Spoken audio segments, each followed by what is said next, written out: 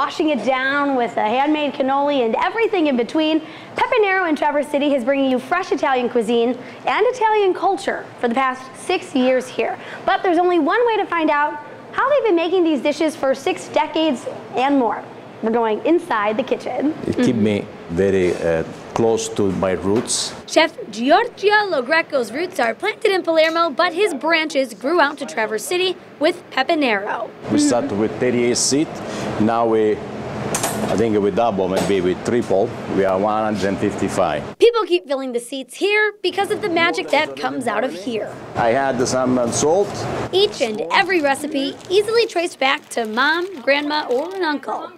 Oh, we're putting in the whole bag. We're hungry today. We need to prepare the eggplant. Just like every other dish Chef Giorgio carefully creates, what's shaping up to be rigatoni al norma is tied to a story. In Sicily, we have a very famous musician. His name is Vincenzo Bellini. Vincenzo Bellini, he wrote an opera which is called the Norma.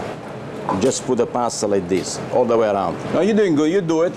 Tomorrow morning at 5:30, we have to prepare another 20 of those. Can you be here? 5:30 a.m.? Yeah. You got it, boss. Yeah, okay. I can't promise I'll be back at 5:30 a.m., but Looking good already. Giorgio can promise. Tasting better. Your taste buds will thank you, but we can taste before it even touches our tongues. Well, I've already tasted it with my eyes. It already tastes good with my eyes. One of the last steps before the oven puts on the perfect touch. You just scoop this inside, like this. You see?